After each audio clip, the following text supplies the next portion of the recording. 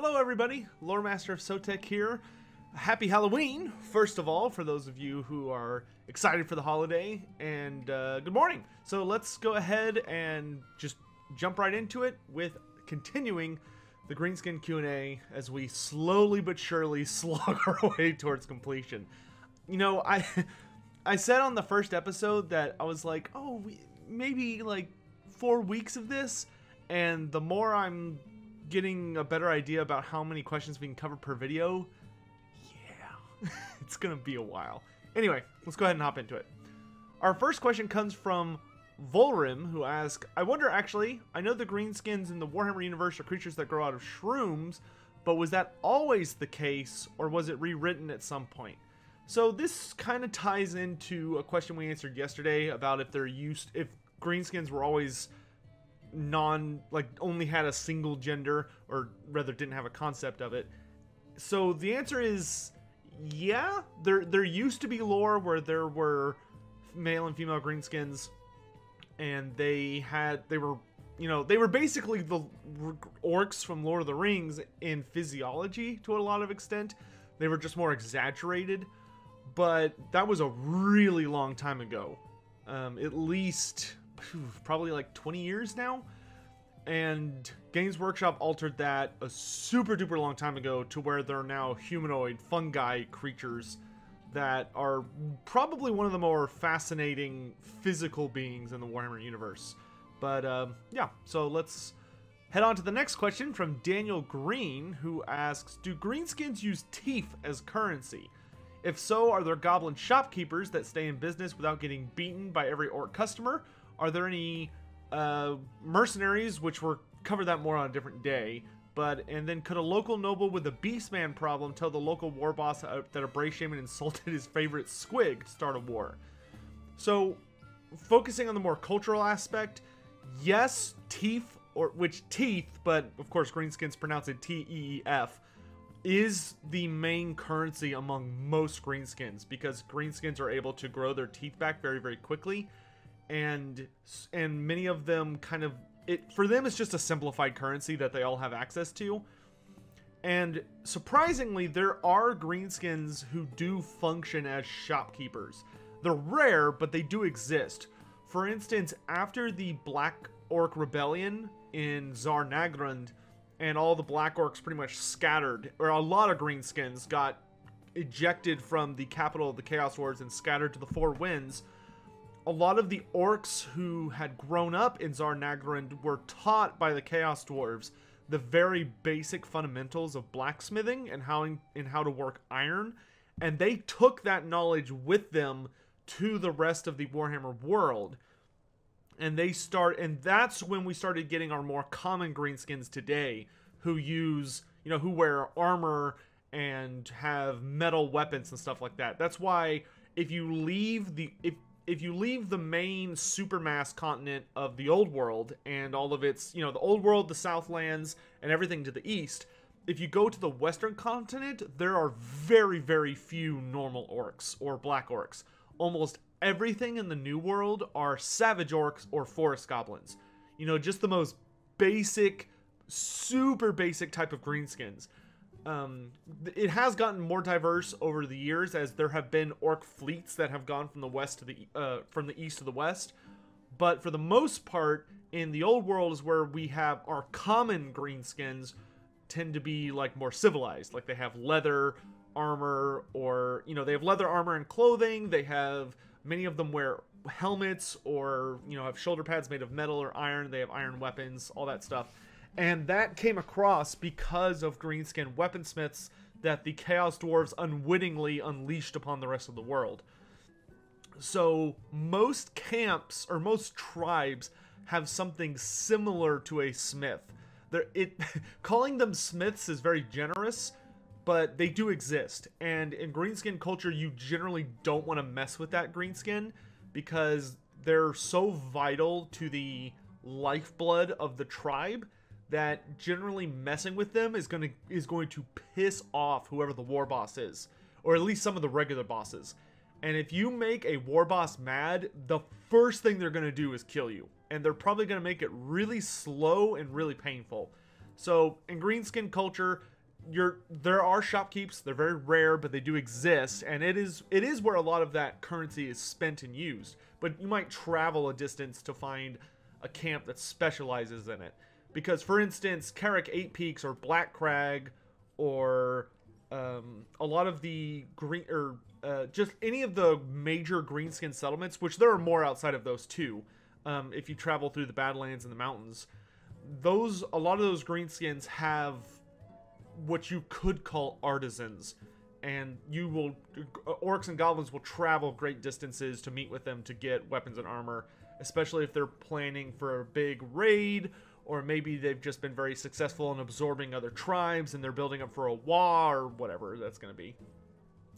As for the other two questions, we're going to focus in on them really, really hard. We're going to have a whole probably series of days dedicated to the concept of greenskin mercenaries and how greenskins feel towards other races and how they can be manipulated by them. So I'm not going to get super in depth, but I'm just going to say, are there greenskin mercenaries? No, not really. There were back in the Dog of War days of Warhammer Fantasy, but the reason you never see the Dogs of War talked about anymore in Warhammer literature is because the Dogs of War are inherently super duper goofy. Most of them are very, very silly, or they have like really bizarre, exaggerated curses or abilities or powers that kind of gave a hand wave reason about how they existed in the first place. And a lot of them just kind of got shoved out of the universe canon. So, you know, they existed at a point, and Games Workshop would probably say, oh yeah, they technically exist, I guess, but in any like established storyline of the Warhammer Fantasy universe, the Dogs of War functionally do not exist. Just because outside of like Tilia and Nostalgia, but the more exotic ones like Tichi Huichi's Raiders, Longdrang Slayer Pirates, I forget what their name is, but there's an undead warband where like everybody they kill gets resurrected. Those guys don't really exist in the modern lore, just because they kind of break the understanded laws of the universe, and they had the lore for them was super out of its way to justify their existence. So there were greenskin mercenaries once upon a time, but in the modern canon, no, they don't exist. Greenskins are way too unreliable. As for could you manipulate a local boss into fighting the beastmen?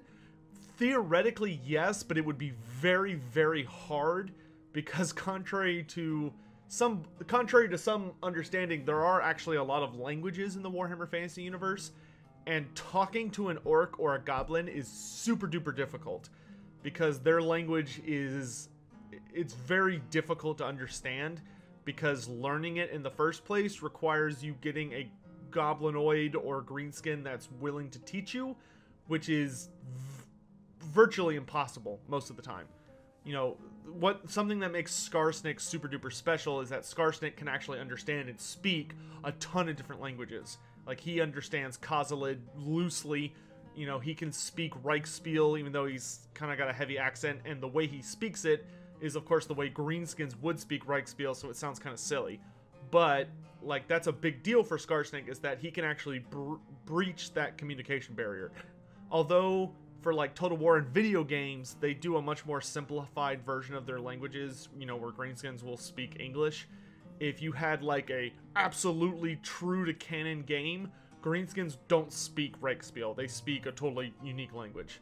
So, just having a conversation with a Greenskin to say, hey, that shaman over there was talking crap about you, or those beastmen, go fight them and I'll pay you, just getting to that point is virtually impossible, unless you're dealing with someone who has a bizarrely innate and deep knowledge of Greenskins.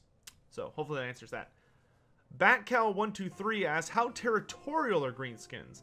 As in, do different tribes have their own territory and borders? Are there some nomadic Greenskins, or is the Badlands mostly just open to all Greenskins to wander across?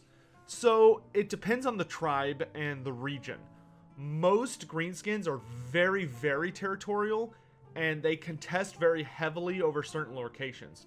So, if you're playing Total War Warhammer, Death Gorge, which is in the bottom right of the Badlands. It's like right at the bottom where the World's Edge Mountains touch the Badlands before you get to the Southlands or like the deserts.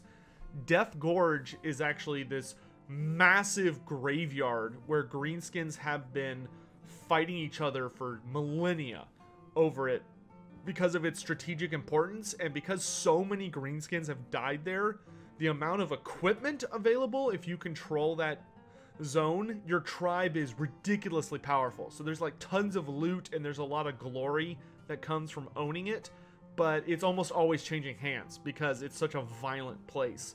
Because Greenskins do not share space very nicely. There have to be, I wouldn't call them treaties, but there have to be understandings and like deals that are worked out between tribes for them to have a border that works out really well.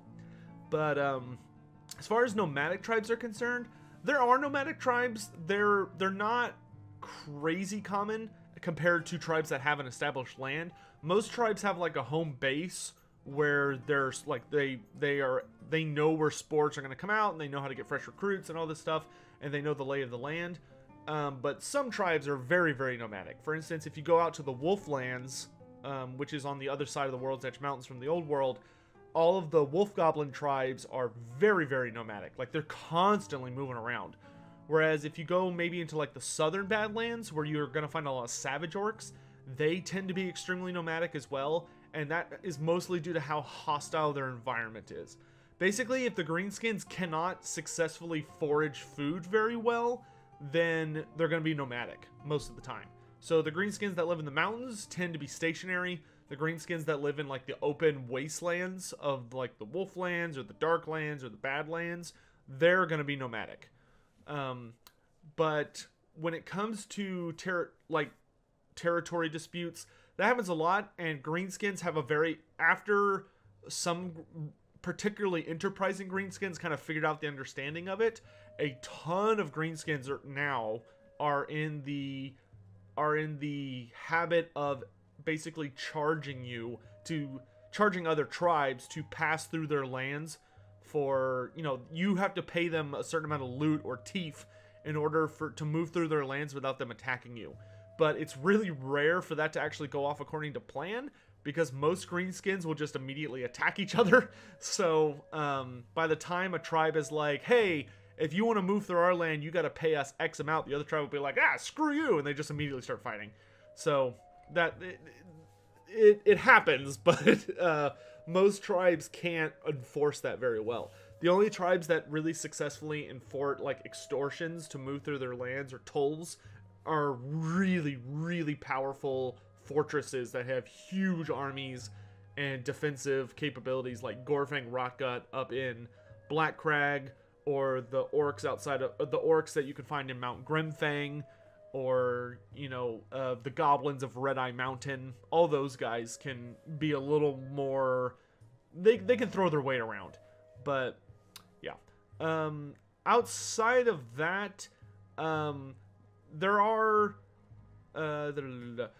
so yeah, Greenskins do tend to wander a fair bit, but if you're a Greenskin tribe and you're wandering, you have to know where the other tribes are, and you have to have an understanding of what you're going to be dealing with, because the last thing you want to do is like be traveling south and then get in a fight with the savage orcs of the Top Knots tribe, and all of a sudden they're just like way bigger than you are, and you just get wiped out. That happens to a lot of really bad decision-making orcs.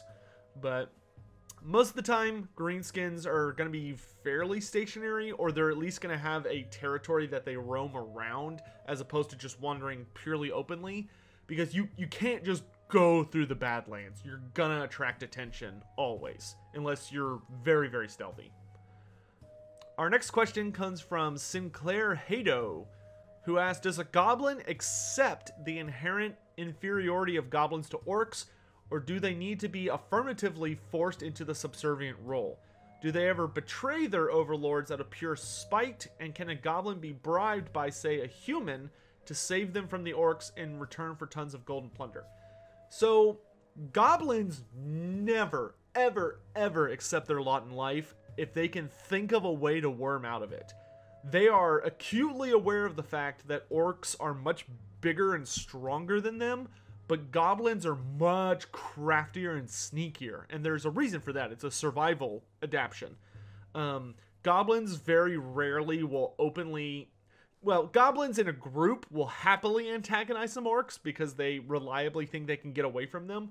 But a single goblin who doesn't have, like, shaman powers or isn't a boss of some sort is very rarely going to just talk crap to the nearest orc, at least openly.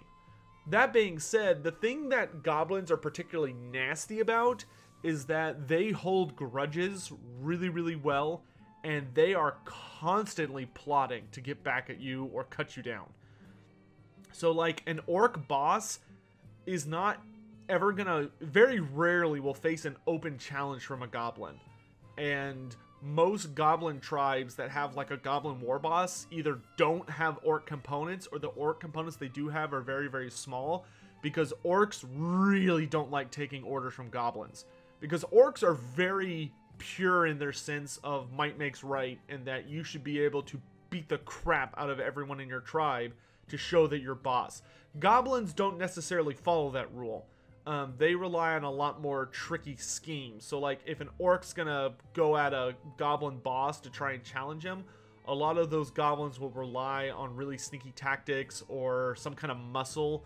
Like, a fair amount of goblin tribes have a goblin boss that's very friendly and spoils the trolls, and they use the trolls like bodyguards, so the trolls will, like, just kill any orc that tries to mess with them. Or you might have, you know, if you're dealing with the spider tribes, then you have goblins that are tribes that tend to be pure goblins, so they don't have that problem. Or if you're out in the wolflands, you'll be dealing with goblins who are so fast and terrifying on their mounts that they can easily harass an orc to death.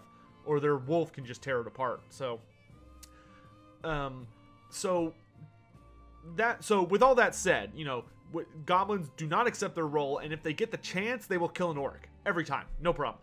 Goblins, their favorite thing to do in life is to torture things, whether it's animals, orcs, snotlings, humans, dwarves. Goblins have a deep, deep love of just horrible, horrible acts of torture. So you're not gonna find a goblin that, if given the chance to take down something bigger than them, would not jump at it. But as far as the last question is concerned, as crafty as a goblin is, I'm sure that there could be a situation where a human could try and bribe a goblin to turn against his tribe. But to say that they would be unreliable allies is a bold understatement. And once again, there's a really hard communication barrier.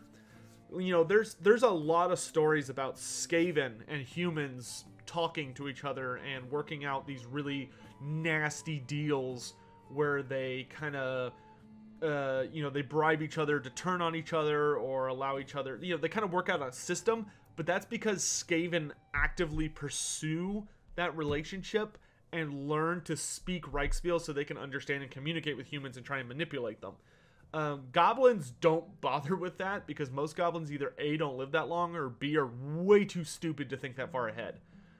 If there's one thing that Skaven have going for them is they're great schemers. Goblins are not very good schemers. They're just cruel.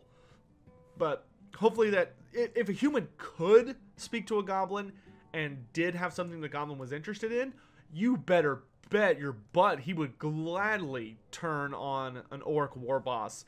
But that goblin would be spending the entire time in that relationship trying to double cross you. So wouldn't be worth it, in my opinion.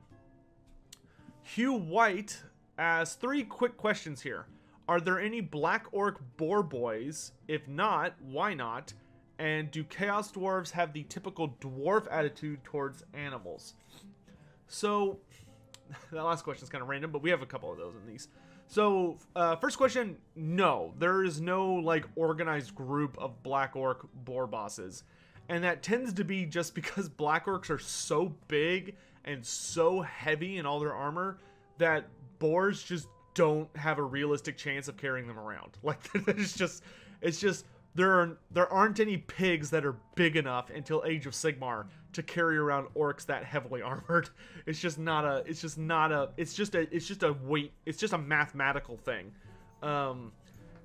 As far that being said, there are black orcs who are fond enough of boars that they set up like boar chariots. So if you're gonna have black orcs having a relationship with boars or being mounted with a boar involved, it's almost 99.9 to the infinite times it's gonna be because they're on a boar chariot. So there's gonna be at least two boars pulling a chariot that has a black orc on it, and he's gonna be a boss because no regular black orcs can usually pull that off. You have to have some clout in order to be cool and individualistic like that. Because the chariot would have to be like reinforced and a bunch of other nonsense, and they'd have to hire an orc who understands how to drive a chariot and all that crap. So that's why you don't see them primarily. For the last question, do Chaos Dwarves share the typical attitude? Chaos Dwarves don't trust animals, just like dwarves don't, so there's no like mounted Chaos Dwarf units. They have bull centaurs, but those are totally different. Those are like those are more of like a religious shock troop that are centaurs, so they're part animal. So that kind of like answers that for them. As for like their attitude towards animals, Chaos Dwarves just are horribly cruel to everything.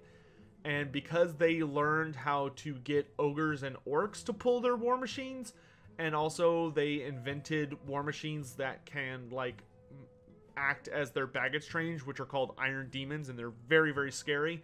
They're basically trains that have a demonic intelligence controlling them. Chaos Dwarves don't really have a use for animals outside of like doing absolutely horrible things to them, or maybe it's just beasts of burden to log around stuff in the actual cities.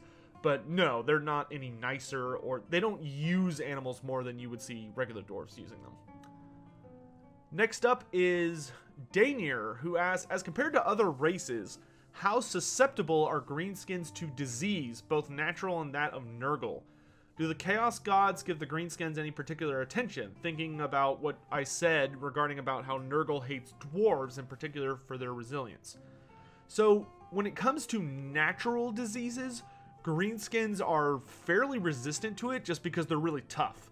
And their physiology is a little more complicated than most other species. So for a disease to hop the physical barrier from infecting a regular host, like an animal-based host, like a human or an animal or a beastman or a skaven or whatever, to jump from that to infecting a greenskin, which are more of these brutish humanoid fungi creatures, it's a bit of a leap, but it happens. There are diseases that can infect greenskins, and when greenskins do get sick from something that's capable of infecting them, it spreads like wildfire because greenskins are very nasty creatures. But for the most part, they're fairly immune to almost every natural disease on the Warhammer planet.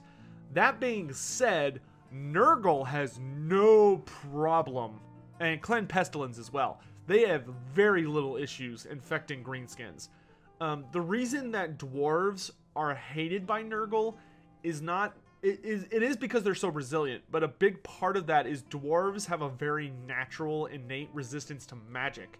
And every disease that Nurgle concocts is magical in origin because it comes from the realm of chaos. And everything in the realm of chaos is literally just magic made physical. It's magic made manifest. So that's kind of why he hates the dwarves so much, is that they have like a super unique resistance. Greenskins do not have that magical resistance at all.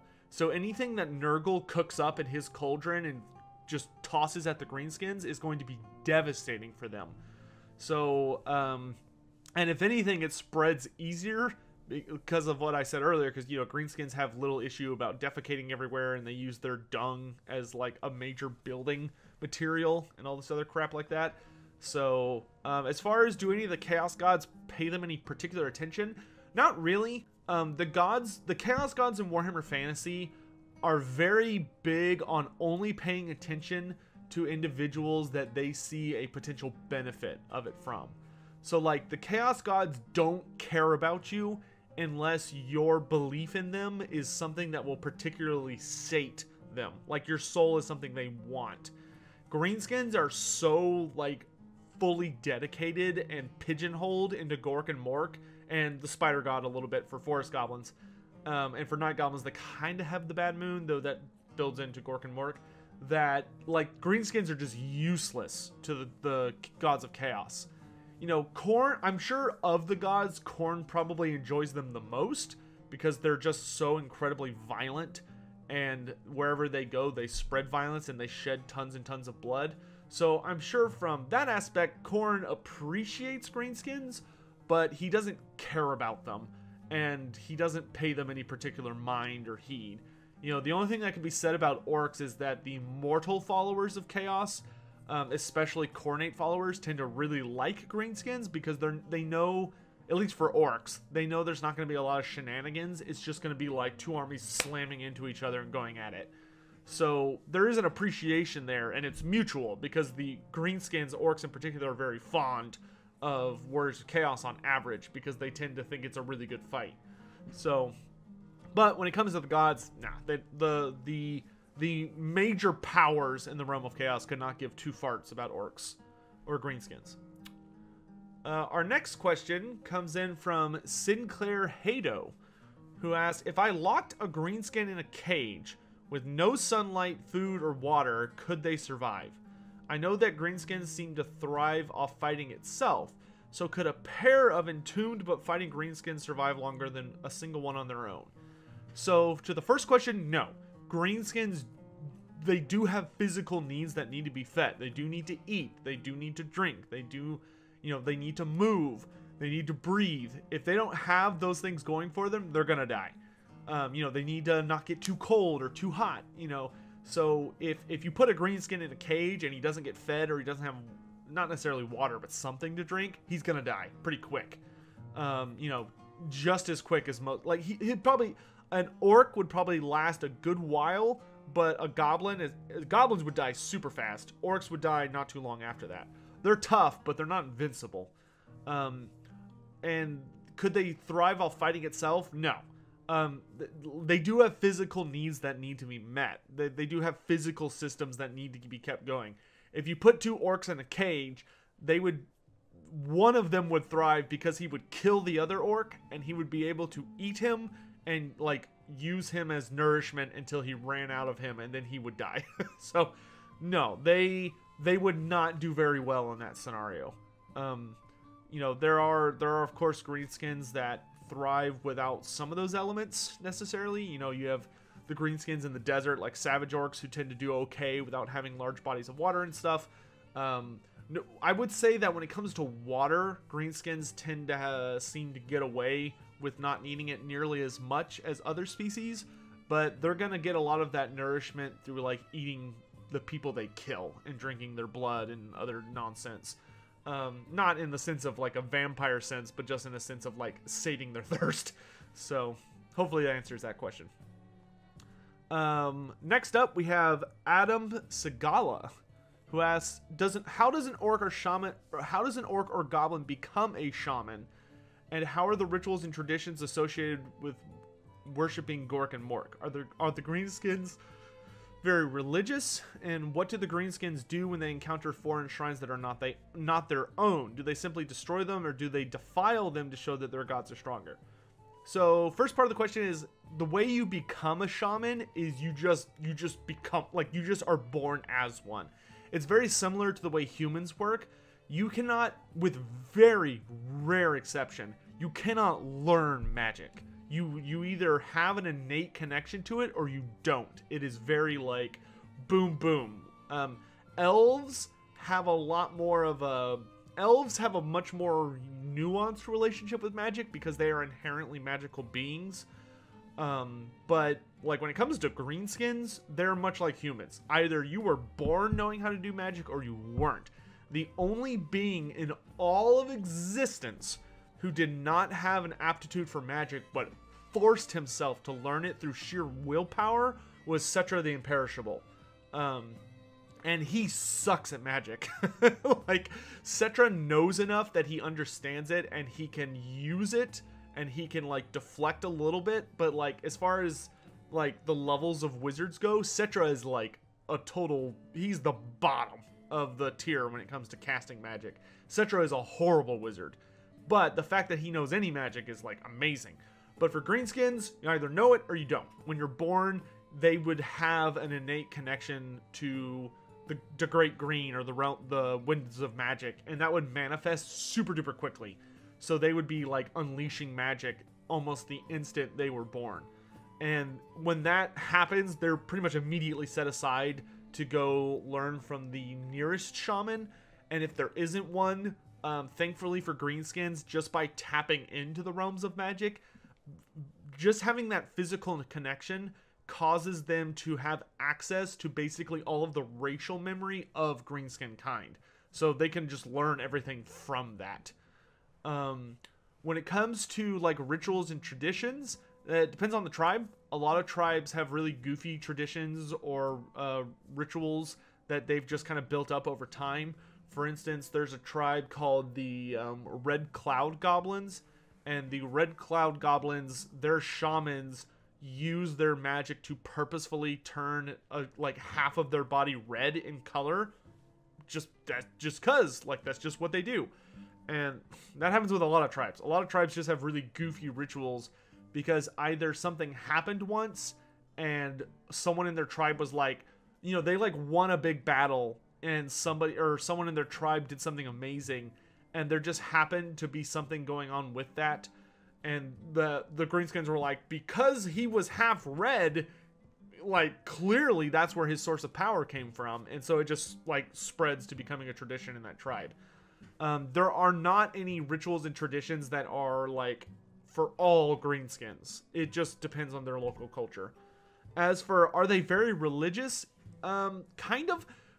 Greenskins are all 100% religious in that they 100% believe in Gork and Mork, which is most everything in the Warhammer world. There are no atheists in the Warhammer world because the gods actually do things.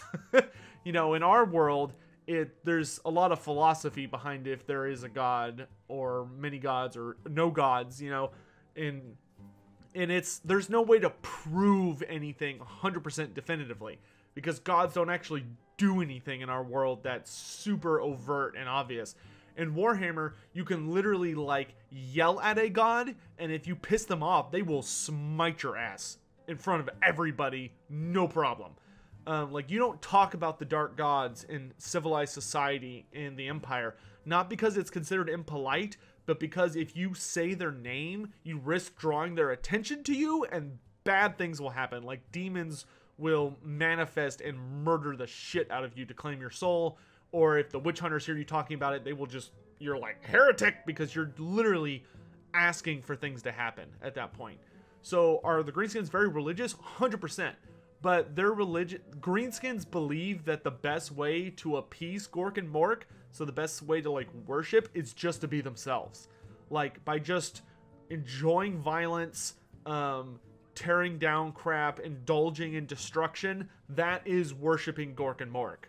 So they don't do anything extra as part of religion, they just do what they want. And to them, to Gork and Mork, that is like, that's it. That's all you gotta do to please Gork and Mork is be a Greenskin. You know, be brutally cunning or cunningly brutal. Be one of those, you're golden. And then the last question, oh yeah, we're out of time. So the last part of this question is, what do they do when they encounter foreign shrines? Always Greenskins defile.